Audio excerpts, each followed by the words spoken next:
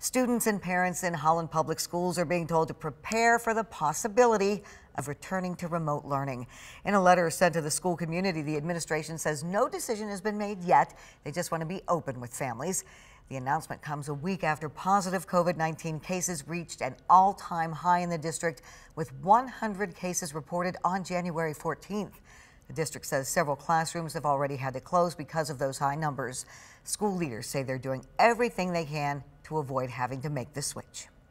Instead of surprising everyone like a snow day with a last minute closing, we just wanted to make sure that parents were ready for this possibility that we could happen to close for 5 to 7 days because of high numbers of staff and students out because of COVID. Grainer also says the district will be monitoring the numbers every day, and he hopes they do not fall below the 75% student attendance threshold that's required by the state.